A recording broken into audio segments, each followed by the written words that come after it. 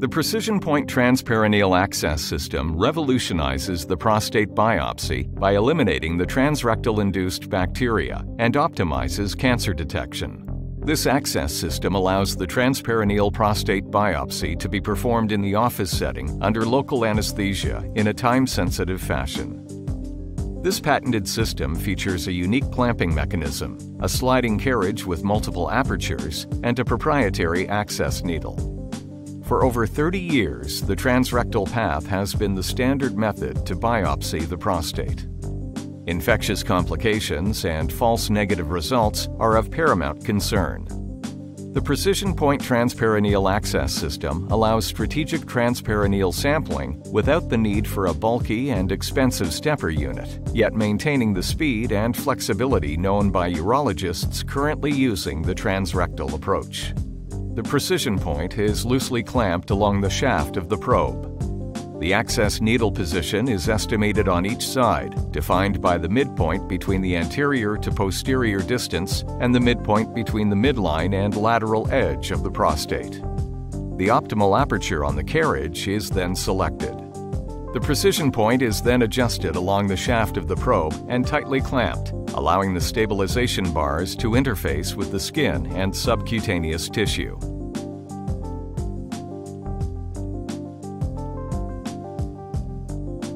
The skin is prepped, and then using a 27-gauge needle, 1% lidocaine is injected into the skin and subdermal tissue.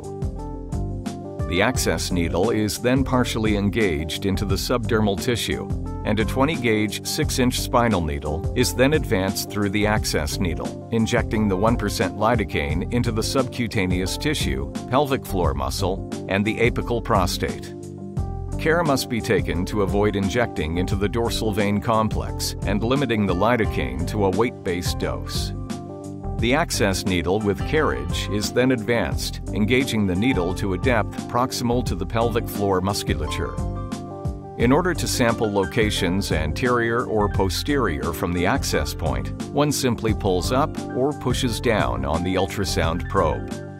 In addition, a tilting motion of the probe as you push or pull may optimize the biopsy needle trajectory to the shape of the prostate.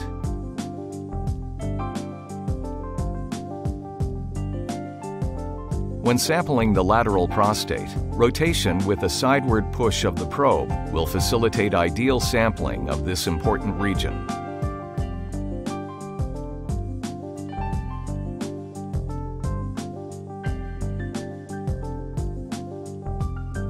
Once adequate targeting of the left prostate is complete, the precision point access needle is disengaged and rotated to the contralateral side and re-engaged.